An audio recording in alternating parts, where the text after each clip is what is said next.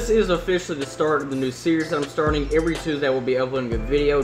Probably not even a 10-minute video, but basically what I'm going to do in each of the videos on Tuesdays, I will be talking about one specific fish. These will all be fish that I've either kept before or that I have right now, obviously because I know a good amount of information about them. So I'm going to try this out for about 2 months or so and see how I like it, and I may continue with it. But yeah, hopefully you guys enjoy it. If you have any specific fish that you want me to do, definitely let me know in the comments below. But without any further ado, we're going to hop right on in to this first episode, I guess you would say. And this first one that we're going to be doing is about the PEA puffer. So these little dudes are really fun fish to keep and everything, and they can be a little territorial, and they actually are best to be kept in a little group of about 3 to 4 in a tank. And normally you want to keep them in about a 15 to 20 to 30 gallon size tank. You don't want to keep them in a very small tank because, like I said, they can be pretty territorial. You want to provide a lot of hiding places for them, even if they are the only fish that are going to be in the tank. Now, you really don't want to keep them with any other fish. They are good to be kept by themselves, just to like have a designated PEA puffer tank, as I do.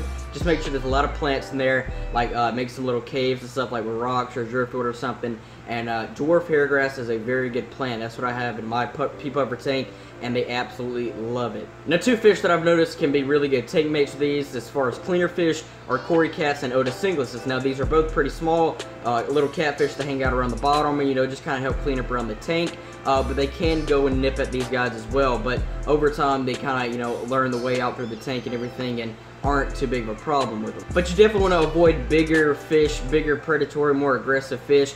If there are going to be any fish that are not bottom cleaner fish that you could keep with these guys, I would recommend something like guppies are actually a pretty good tank mate to go with these guys. I've actually seen them being kept with guppies at fish stores before, and they typically do really good with them. But you definitely don't want to have anything really big in the tank with them, anything that you would be worried about eating them, because there's a really high chance that could happen. As far as what these little dudes like to eat, now a very common fish food in the hobby is flakes, pellets, granules, that kind of stuff. These guys will not eat any of that, okay? They like more natural, live food, frozen food, that kind of stuff. I typically feed mine bloodworms, mysis shrimp, brine shrimp.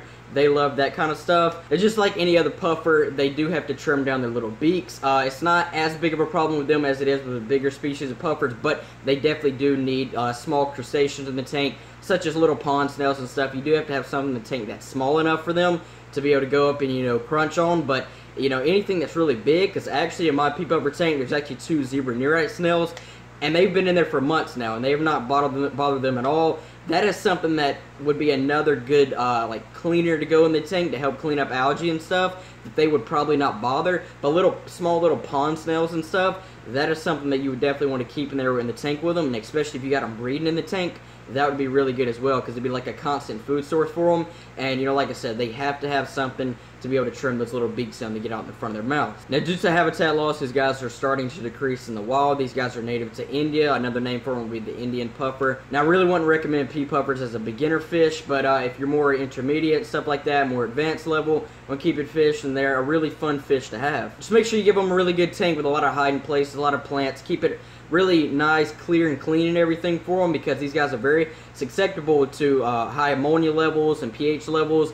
So definitely make sure you're doing at least 25 to 50% water changes weekly. But as long as you give them a good habitat and everything and feed them and all that, then they're really, really cool fish to have. If there are any other fish species in particular that you want me to do for this series, definitely let me know. I'll be doing this every Tuesday weekly for about 2 months or so. Like I said, I'm going to see how I like it and everything, see how you guys like it. Definitely give me your feedback. Let me know your thoughts on the series and everything. And yeah, I'll see how I like it in about a month and a half to 2 months or so. Anyways, guys, with that being said, I will catch you all in that next video. Peace.